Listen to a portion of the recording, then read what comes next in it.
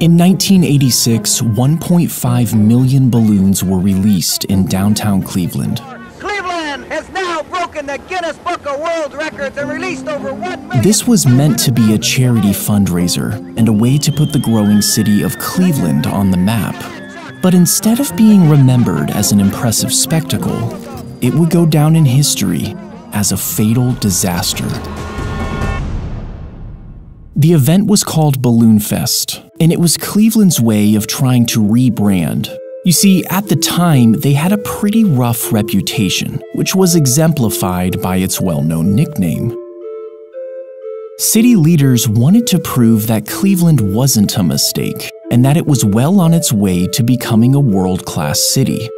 The previous year, Disneyland had claimed the Guinness World Record for the biggest simultaneous balloon launch. And for some reason, the city leaders thought that outdoing Disneyland was the perfect way to start cleaning up Cleveland's image.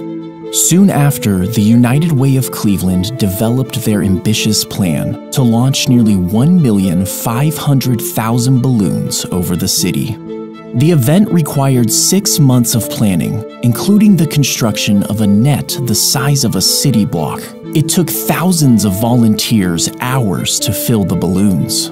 And finally, on September 27, 1986, the day of Balloon Fest arrived. As these final preparations were underway in downtown Cleveland, a very different story was unfolding just to the east on Lake Erie. The previous night, a severe storm had rolled through the area. I do want to remind everybody in part of Ohio, we continue with that severe thunderstorm watch until 1 a.m. And about an hour before the storm, 2 men had gone out fishing. On the morning of the 27th, the day of Balloon Fest, the 2 men were reported missing by their families. Their boat was found abandoned on the lake, and authorities suspected that the men had fallen overboard because of the weather. The Coast Guard immediately began a search and rescue operation. Meanwhile, in Cleveland's public square, over 100,000 people had gathered to witness the balloon launch. The organizers were pleased that last night's storm had cleared in time for the event to go forward. But as the day wore on, the weather once again took a turn for the worse. A major rainstorm was closing in, but the balloons were already filled and ready to go. Rescheduling at this point would be near impossible. So instead, they released the balloons ahead of schedule. 5, 4, 3, 2, 1. Make away, lift off. Amazing. And the fan is up, and there they go, John. The Guinness Book of World Records has just been broken in Cleveland. Over 1,500,000 balloons. There was no doubt about it. The launch was spectacular. We did it! It was a tremendous moment of triumph for the city of Cleveland. But unfortunately, this moment of triumph did not last long. The expectation was that the helium-filled balloons would float around for a while before eventually deflating and returning to Earth one by one. But that wasn't what happened. And the wind has just shifted just enough that the balloons are now trailing fast.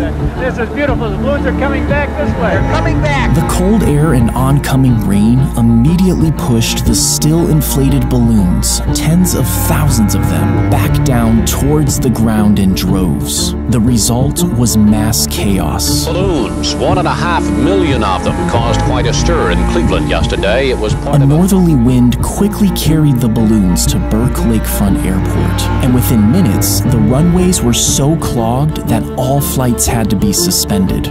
The balloons also started to descend on certain streets, and after a number of car accidents, these roads had to be closed until a bulldozer arrived to clear out the balloons.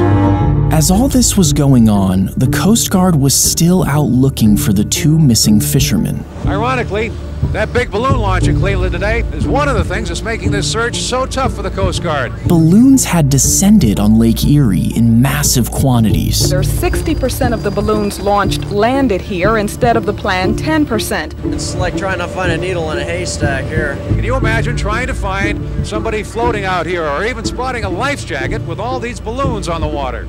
On September 29th, 2 days after the balloons were launched, the Coast Guard finally called off the search for the 2 missing fishermen. And shortly after, both men's bodies washed ashore. Balloon Fest was featured in the 1988 edition of the Guinness Book of World Records. However, that was the only edition to include it. And shortly after, Guinness ended the category of balloon launching altogether.